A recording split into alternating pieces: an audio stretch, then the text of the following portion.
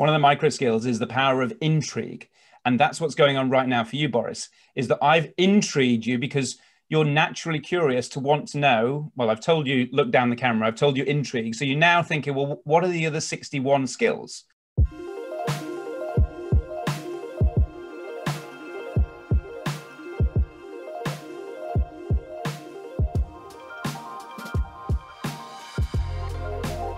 Hey there, and welcome to yet another episode of the World of Presentations podcast brought to you by us, Presentation Agency 356 Labs. I'm Boris, the founder of the company and your host for this episode. And today we have someone who really focuses on virtual presentations. Rob Geraghty is the founder of Presenting Virtually. And today I expect him to drop a ton of knowledge that can help you prepare and deliver truly effective virtual presentations. Rob, welcome to the podcast. And before I start bombarding you with cool questions, let us know more about you.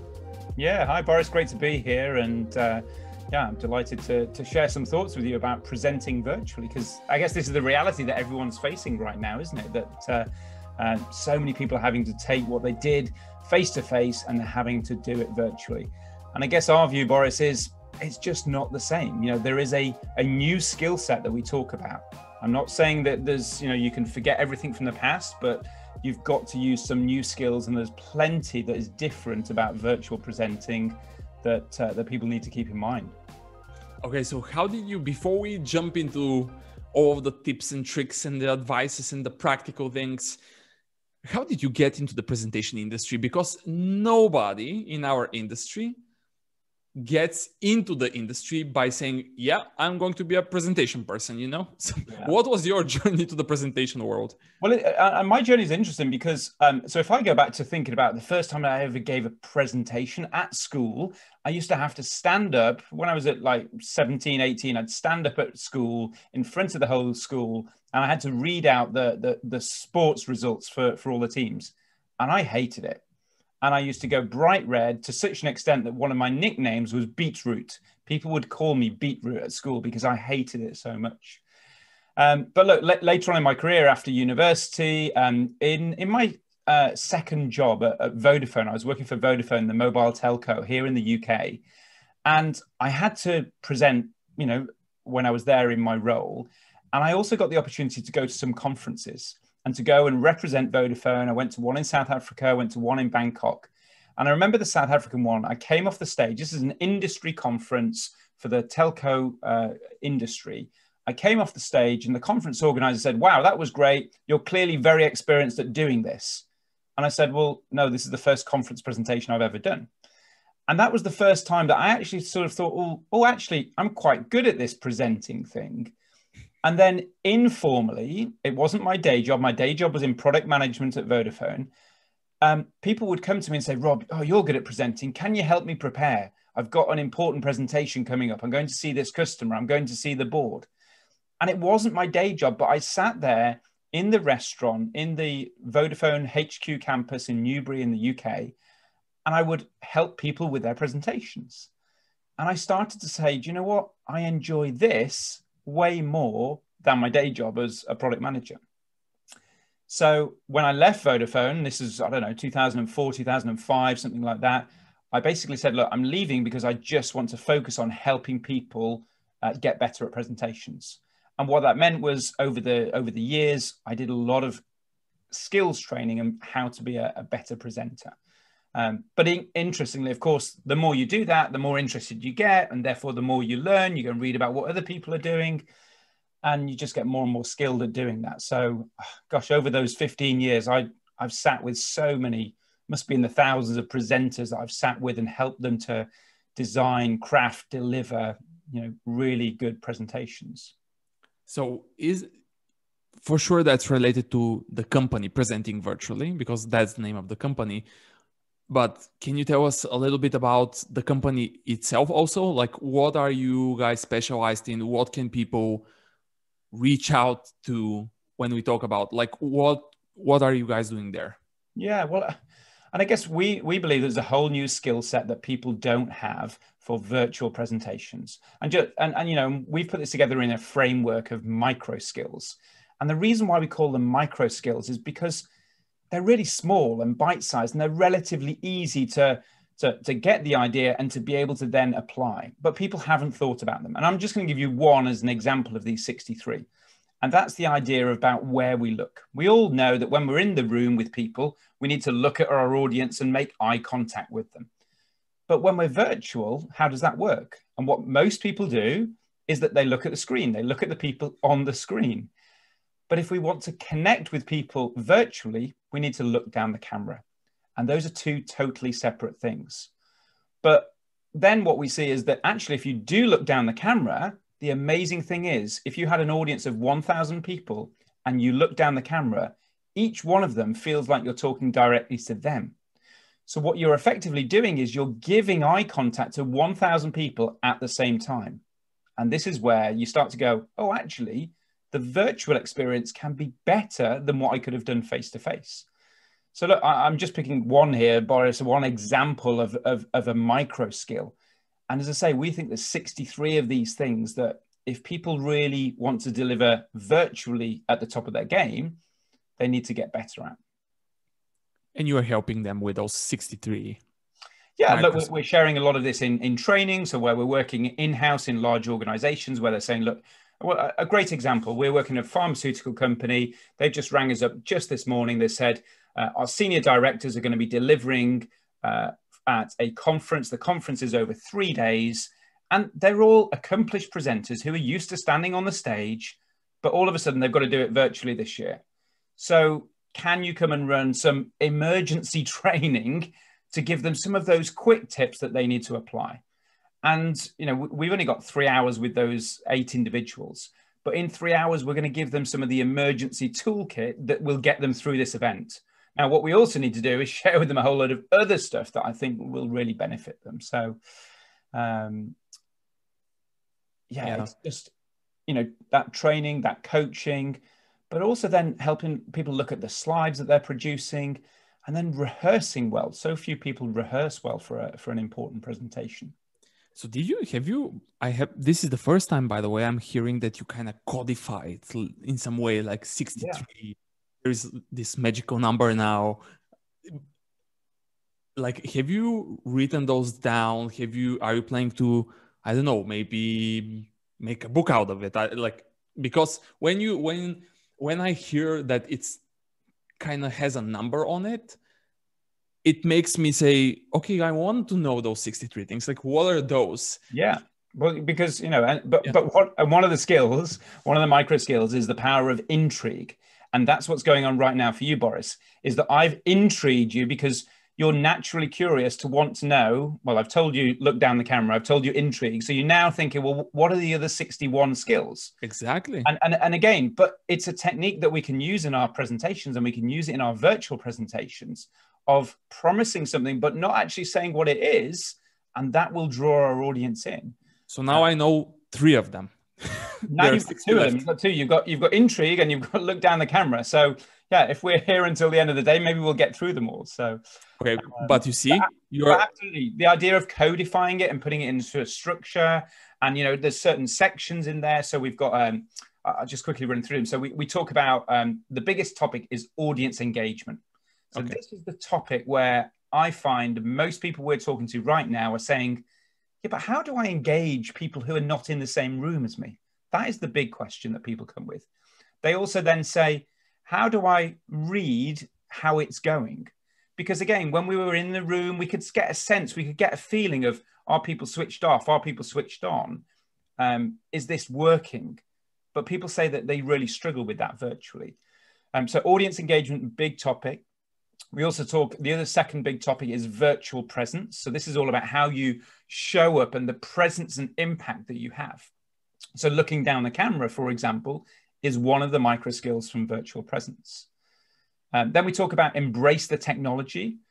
And I guess so many people just go, well, hey, I can switch Teams on, I can hit share slides, but we think a good virtual presentation is so much more than that. So it's about, you know, considering what other technology is out there that you can bring in and you can use. You know, you can use all of the polling software to get your audience voting. And again, we've seen a massive rise of that. All of that was out there before, but it's only now we've gone virtual.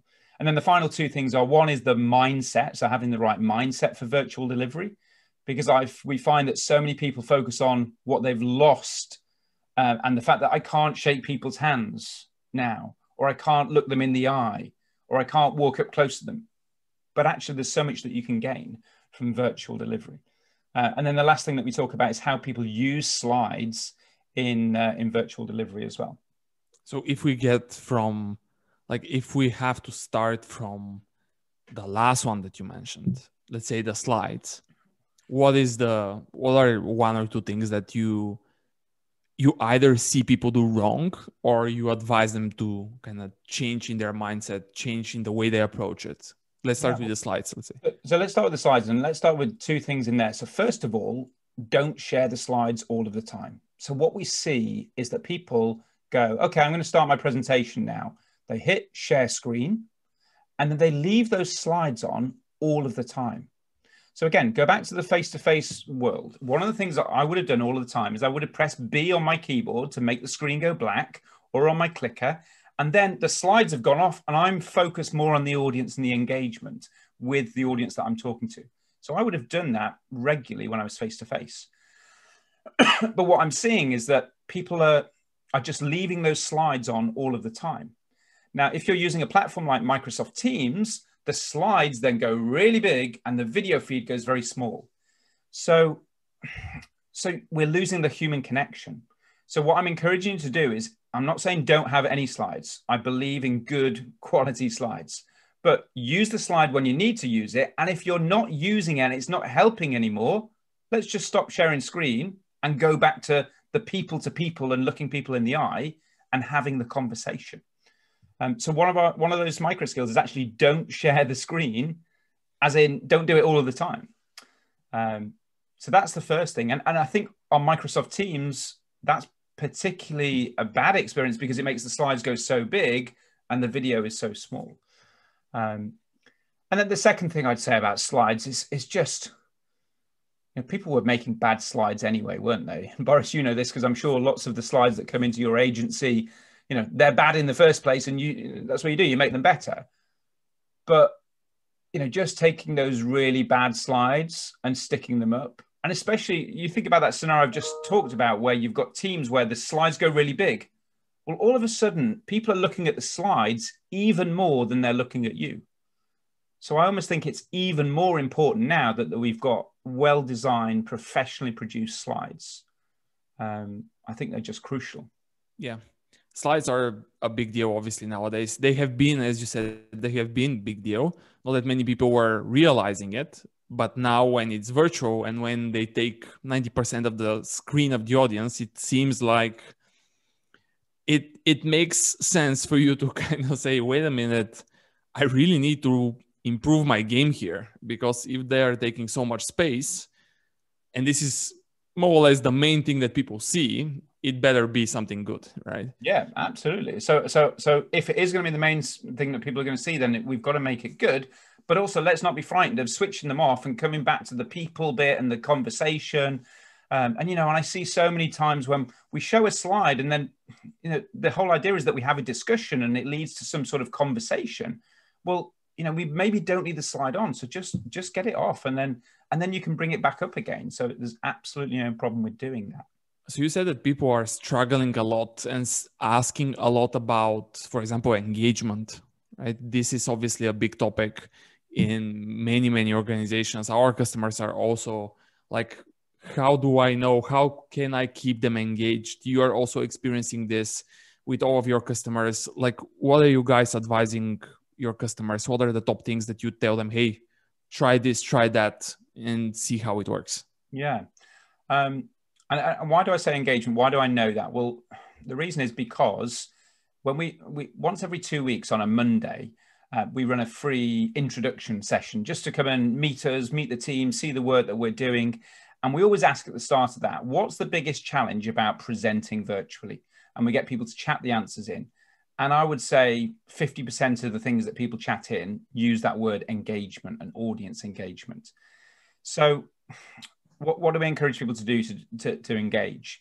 Well, the principle that I want to share comes from the mindset section of the framework. And the principle is to involve your audience early and often. So I think with a virtual presentation, even more than with a face-to-face presentation, and I would have been arguing this if we were talking about face-to-face presentations, I'd have still said involve your audience. Now I'm saying do it more, but do it early and often. So what do I mean by early? So again, that example I've just shared, we start that session at 2:00. At 2:03 p.m., we are asking our audience to all chat in what their biggest challenge is. And then straight away, having, with 20, 30, 40, 50, 100 chat comments in there, we then go to the people and we go and say, Boris, you wrote in there that you're struggling with making better slides. Explain what you mean by that. We hear from Boris. Then we go to Mary. Then we go to Steve. Then we go to John. So what we do in the first 10 minutes is we get the audience involved and participating in the presentation. I guess the whole mindset behind this is also it's moving away from broadcast, moving away from talking at the audience to a presentation is something that we do with the audience, that we involve them, we hear their views. So it's about involving them early and often. Does that make sense what I'm saying to you, Boris? Absolutely. I was about to ask, especially for an example like this, where you have 100 people, let's say, in a Zoom call or whatever, do you advise your customers to also appoint or bring in a moderator to help them out with all of those comments? Because I can imagine that when you have, like, let's say 100 people just typing in the chat and you are the speaker, it's kind of tricky, right? Yeah, it's kind of tricky for you to. So again, there's a whole section of the framework which is all about co-hosting and co-presenting. Mm-hmm. So again, one of the things with virtual, and it's one of the things that's just all of a sudden really possible with virtual, is co-delivery. And you should not be, if you've got 100 people in your audience, there is absolutely no way that you should be delivering on your own. And different ways that you can do that. So one could be co-delivery. So for example, Boris, you and I, we both know about presentations. So we could go and co-deliver together. I might do the section about audience engagement, then you might do the section about slides. So we can co-deliver. The other way of doing it is you could come in and you could be the host for me, who, and again, I get frustrated. Hosts are often just go, oh, I'm here to host the session today. Boris is our guest. Over to you, Boris. That's not hosting. Hosting is a very active process who, the host needs to jump in, engage, represent the audience, stop the presenter, interrupt the presenter to make the whole thing seem more dynamic. Which, I guess it's, similar to what we're doing here, Boris. If this was just me talking, this wouldn't be as interesting as putting your voice in and asking the questions and jumping in and jumping out. Yeah, that change in the way the podcast in this case is delivered is bringing interest and engagement itself, right? But your voice sounds so different to mine that just perks everybody up. The listeners today will get fed up of listening to me, but they'll get fed up of listening to you. But the fact that we jump in and jump out creates dynamism, and that creates involvement. Yeah. So I guess come back to the principle I shared of involve early and often, and the whole idea is if we do that, well, people are just listening more and they're just more engaged. They're just, it sounds more dynamic. I mean, I guess, again, presentations, they need to move away from being monologues, one person talking. And I take a lot of inspiration from radio, from TV. We don't see TV programs these days with just one presenter. It's about having a number of different presenters. Again, for your global viewers, these names might not make any sense, but people in the UK would recognize Ant and Dec. They're a pair of TV presenters. You never see Ant on his own. It's only Ant and Dec together. And it's the dynamic between the two of them that makes them good TV. So, yep. Yeah. So, Boris, can I share one more very specific tip? Go ahead, please. Which, again, it's tied into this involvement thing. So the very specific micro skill is the micro skill that we call first name first. So again, what I see, so many people want to involve their audience. So many people so far would go, yeah, I agree with everything Rob's saying. But then when they actually come to do it, they don't do it. And they might say to the audience, I want to make it really involving today and really engaging and really get you involved. But then they talk at the audience. And then they think, okay, let's try and get the audience involved. And they go, what does anybody think about what I've said? And it goes silent. And they go, anybody? Anybody? Help me out here. And then 3 people jump in at once and speak. So then we've got a mess. So this is where the technique of first name first comes in. So as the presenter, what I will do is I will signpost who I want to speak to. So I'm going to say, we've been talking about what's a healthy breakfast, Boris. So I'd like to hear from some of you in our audience today about what you've had for breakfast this morning. So Boris, I'm going to come to you with this question. And then Mary, I'm going to come to you. Can you share with us what you had for breakfast? Boris, let's start with you. So do you see what I'm doing, Boris, with this first name first? Yeah, absolutely. You more or less put something like a frame, and you restrict everyone who was not called by name to unmute themselves and make the mess that otherwise can happen. Absolutely. And the reason why, because again, it's really easy to go, what do you think about Einstein's theory of relativity, Boris? And poor Boris is on the spot here. And he goes, oh, sorry, I lost the connection there, which means he wasn't listening. Yeah. So again, the reason why we go first name right at the front is that sort of wakes up that individual. And then we put the question. Actually, before the question, we often do some filler. So we often say, for example, Boris, I'm going to come to you with this next question. Now, that bit there, that I'm going to come to you, that was just filler content. Yeah. Then I said the question, what did you have for breakfast? And then what I'm also doing is always signposting the second person. So let's say I've now heard from you, Boris. I'm now going to go to Mary. And when I go to Mary, I say, oh, and we're going to come to you now, Mary. And then we're going to come to Stephen. So I'm always signposting where I'm going to go next. Now, look, even if you haven't been chosen, you haven't been brought in this way, I still feel as though you feel when you're in the audience that, well, the audience, we as the people on the listeners have been represented. And I think it also does keep people on their toes that, well, he might come to me next. And I'm not doing this in a sort of, school teacher way that I'm going to put you on the spot and make a fool of you, Boris. It's just that, well, look, I want to hear from you. Of course. I mean, that's what we were planning for, meaning that's what we were aiming at in regards to really practical advices, right? That is as practical as it gets. Now, in regards to the virtual presentations, most, I would say, people are presenting from their homes. For those people for whom the presentations are super important or their roles just require their presentations to be on the top level, do you advise them what are the advices for them to set up properly in their home? Like, what do you include in there? What are you asking them to try and do?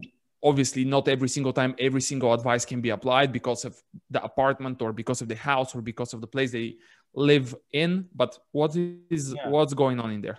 And this is all the stuff that's in the section called virtual presence. Is sort of, where do we start? Well, first of all, we talk about building a Zoom zone. And look, I say Zoom zone, but other platforms are available. Yeah. Just that it just works well as a name, Zoom zone. But people get it. And it's the idea of what's going on behind you outside of that shot. And look, we've got to curate this. You can't just switch the camera on and just, anything's in the background. Because people do get distracted by that stuff, and they're thinking, why is there why is that there? So I want you to create that and look at what's in the background there.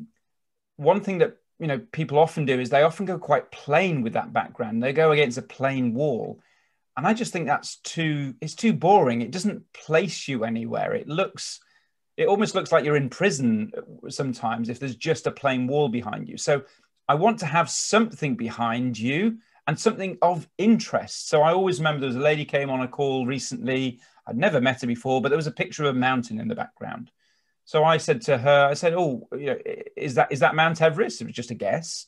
And she turns around and says, yeah, it's Mount Everest. And she starts telling me about her passion for climbing.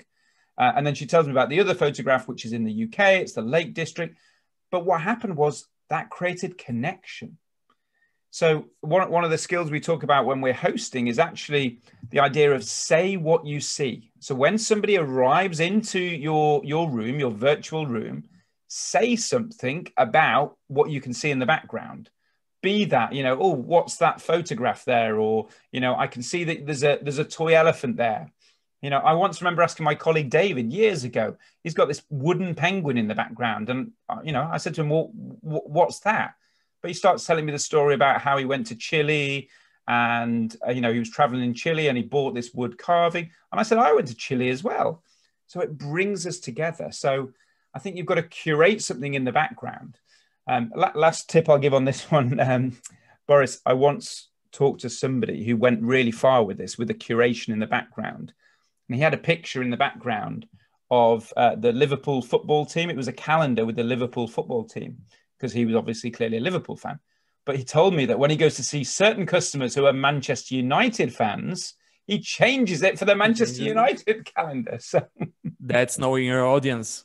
It's knowing your audience. And again, it's just really what a practical idea of knowing your audience. Or, I've worked with trainers and they've had some books in the background. If you're teaching about emotional intelligence, put the emotional intelligence books there. If next day we're doing customer service, well, put the customer service books there. So, I think you can curate that background. Yeah. Background is obviously one of the big things. And people are, the last time I heard something that really impressed me, I would say, not impressed me, but got me thinking, on virtual backgrounds was from a Hollywood producer. I don't know his name, and I don't know why he was asked in first place to talk about this virtual presenting communication thing. But he said that what surprises him most is how people don't care about the backgrounds that they have. And he asked the interviewer, hey, like, imagine the favorite moment in one of your, in a movie, like the favorite moment of the best movie out there, like anything, just imagine that moment in the movie. And then he questioned and said, do you think that there was something that was in that frame that was a coincidence? Yeah. Like, do you really think? And that he drove a point to say, hey, the background and everything that's in the frame is there for a reason. Yeah. Right? Why are people just presenting this way? And why are they just communicating and not caring about what's in the frame when it should be there for a reason? But this, and Boris, almost this is my frustration, is presentations are not taken professionally. When I talk about presentation, I'm talking about people in business that are doing presentations. That could be salespeople, that could be the finance people, that could be people internally. And we can make our own slides and we can stand up. And look, I know everybody can talk and everyone can open PowerPoint, but that's not doing it professionally. And if you've got great slides and you've really designed the experience that you want your audience to have, and you've planned where you're going to involve them, and you've thought about it all, and it takes a long time, and that's probably one of the major barriers, is that most people have got a day job and then they've got to do this presentation. But I think there's some really simple things that people could do to make things better. So coming back to this idea of background and the zoom zone, as we call it, Boris, the whole idea for us is that you create a zone, you create an area, and that the camera is pointing here, and that that it's good what people are seeing. And look, the reality is that you can have all sorts of rubbish. And, in my previous office, I've got the coats in there from the children. We've got the lunch plate half eaten. That's all somewhere else, but it's not in the shot. And therefore, I can trust that this zone that I've set up is the Zoom zone, and I'm always safe to use that. So, we shouldn't be thinking about it every single time that we're presenting. Yeah. What about video and mic? If you have to decide on, you have the money, let's say that you are like, okay, I will improve. I will figure out the background, but I have money, let's say, only to buy one of those two. Yeah. Is it the video or is it the mic? No, it's the microphone. You must buy an external microphone. And I don't know how this has come across on the podcast, but let's try it now. I'm going to change microphone so you can hear me right now.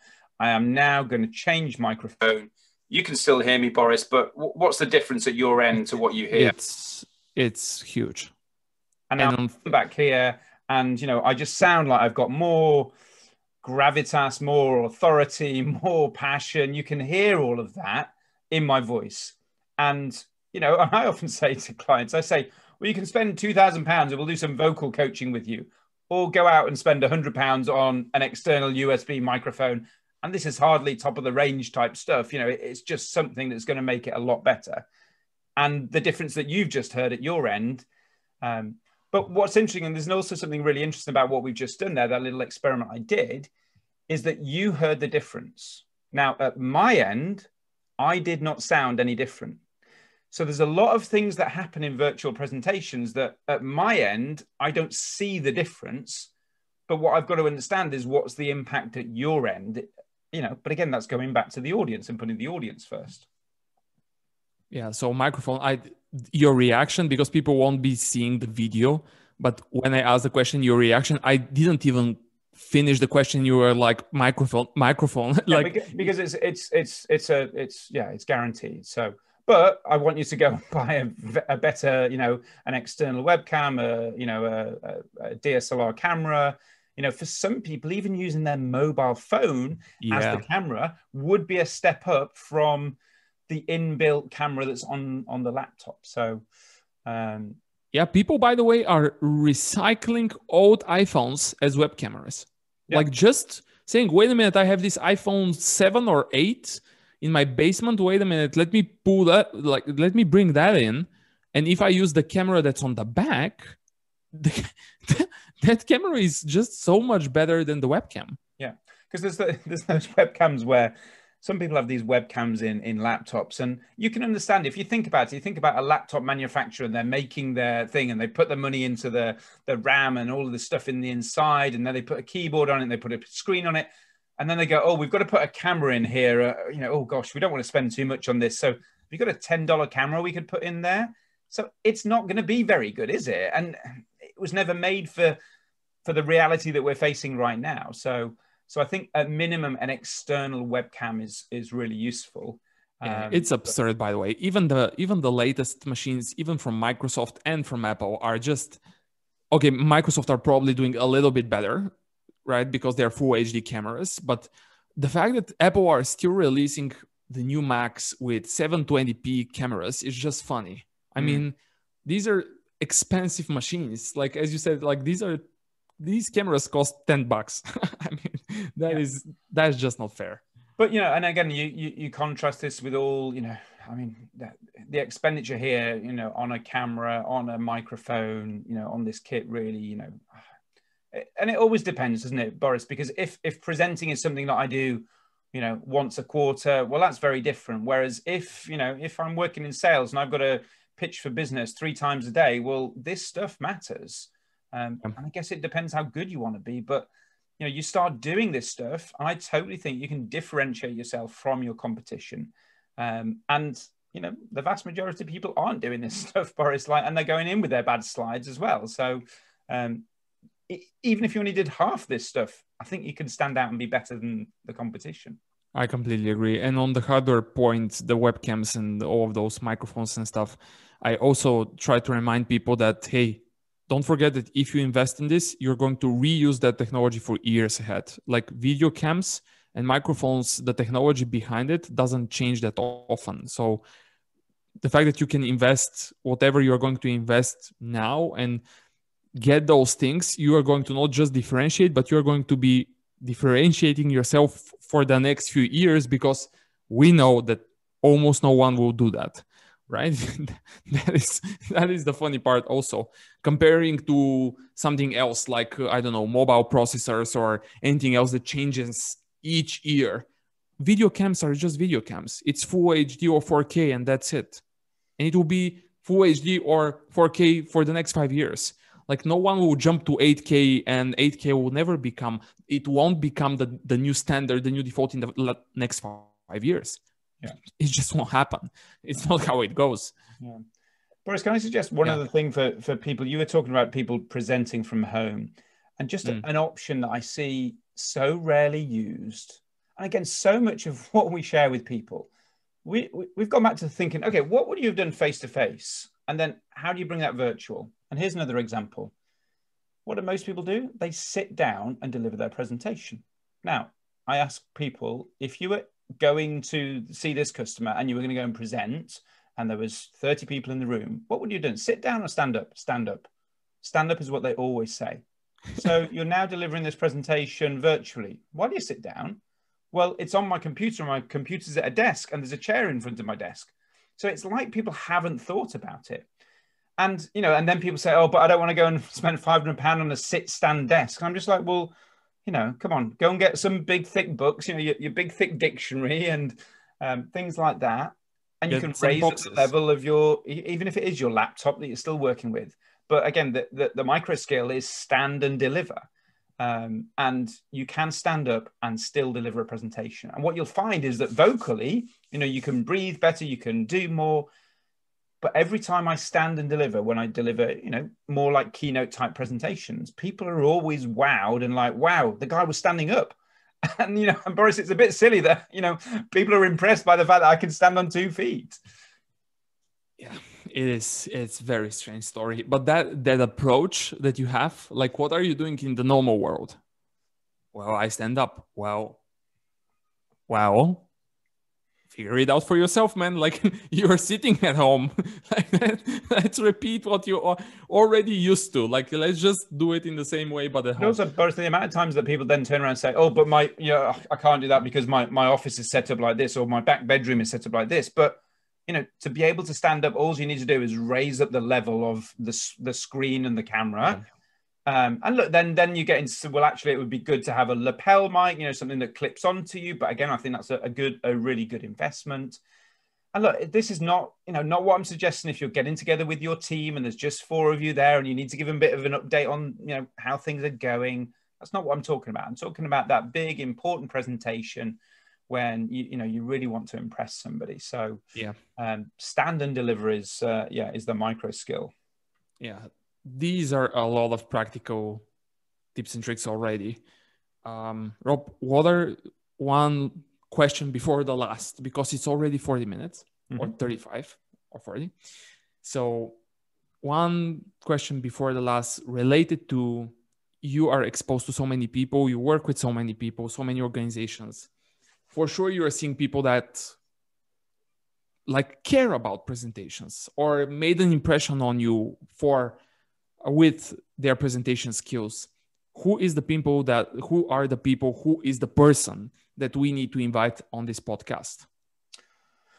Well, actually, I'm going to pick up this book here. So I'm going to pick up this book and Andrew King. So Andrew King is a solicitor here in the UK. And he's just written a book which has got 50 tips for effective video conferencing. Now, the reason why I tell you about Andy is because Andy's a solicitor. So Andy's used to being in courts and doing, you know, court hearings. And just before lockdown here in the UK, March of last year, he had a court hearing that was moved virtually. And what he did was, again, he's done a lot of that thinking that I've been talking about today. He's actually taken the ideas of, well, what would we have done? And now how do we take that virtually? So he's put together a really short, digestible book with 50 tips of how to do it. Now, it's focused on the legal profession and you doing a court hearing, but you read it and you go, there's so much in there, you know, similar to what lots of the things we've talked about today that you can apply. So why don't you see if you can get Andrew King to come and join you? And what I like is he's not in a way from the presentation industry. You know, he's got a day job, he's a solicitor, but he's thought about this stuff. That's nice. I will definitely find his book, and I recommend everyone search and find Andrew's book. Also, one last, where can people find you? Where can people find more about the company or connect with you? Like, what is the channels, or what are the channels, or what is that one place where you are? Yeah, so one simple place for us, probably where we connected, was LinkedIn. So, you know, come and find me, Rob Geraghty, presenting virtually on LinkedIn. You know, we open to connecting there on LinkedIn. The other thing that we do once every 2 weeks, Boris, was we run a introductory session to presenting virtually. So you get to meet me, you get to see me face to face. We also bring some of the other team members in, and we just share some of these micro skills. And then we talk about the work that we do. And, you know, if you're from a large organization and want to bring us in-house, we can talk about that. Or if you want to come on, we run an open program called the Presenting Virtually Skills Academy. So if anyone wants to come on that program and it's just them on their own, they're an individual consultant or something, then they can hear about that. But yes, just reach out. Okay, just one last here. The videos, where can people find those? Are they on LinkedIn? Yeah, so again, I post a lot of video content on LinkedIn with ideas all around presenting virtually. You know, we also have an online course, which again, people want, if they want to see everything and see all of our methodology, then they can buy that as well. So, but just, you know, as I say, reach out on LinkedIn is a great starting place to connect. Brilliant. I wrote all of those things down, and I'll make sure that we put them in the show notes so that people and everyone who is listening to this one, check them out. Okay, check those things out, because you are presenting virtually, and you will be presenting virtually for the next. Rob, what is your estimation for the next what? How much time? How much more? Well, okay, so and again, one of the things I do regularly on a Saturday is I run a poll on LinkedIn, and the poll I asked last Saturday, and we had 150 people reply to this, was if you could wave a magic wand and you could have your ideal split, would it be 100% face-to-face, zero virtual, or would it be somewhere in between? And what was interesting is over 75% of people chose that at least 50% of their work would be virtual. So look, virtual is not going away. We're going to have to do this. It's going to be part of the mix a lot more. But I think there's such benefits there. I remember talking to the salesperson who said, I used to get in the car, drive for 2 hours, do a meeting for an hour and drive home. That was my day. Now I've just had 4 meetings all in the same day. And this is the benefit of it. So it's not going anywhere, Boris. We just need to get people to get better at it, because my concern is that people keep having bad experiences on virtual presentations, and we're going to switch off from them and say, oh, I don't want to do that. Oh, I've got another WebEx session to go to today. And we need to make these experiences better, more professional. And if we do that, people can stand out and really differentiate themselves. Yeah. Rob, thanks for joining. Thanks for sharing all of those practical advices. Like, that was super nice. We can obviously talk about this topic for hours, if not days, maybe. But again, to everyone who is listening, if you have any questions, let us know on LinkedIn or on Facebook or on any social media platform. I will make sure that I'll tag Rob, and we'll make sure that we reply to you and help. Okay. In the meantime, you have Rob's and everything that he's doing, his LinkedIn profile, his website, link to the online course. Also visit our website 356labs.com and not 365labs.com to see what we are doing and how we can help you and your company write, design, and deliver truly effective presentations. And do not forget Present to Succeed, our conference, the biggest presentation skills event in the world, that's coming up in April. So make sure you get your ticket very, very soon. Thanks for listening, and in case you found this episode useful, subscribe to the podcast, and why not even leave us a review on iTunes or share it with a friend. We would appreciate it. Thanks again, and see you in the next one. Bye.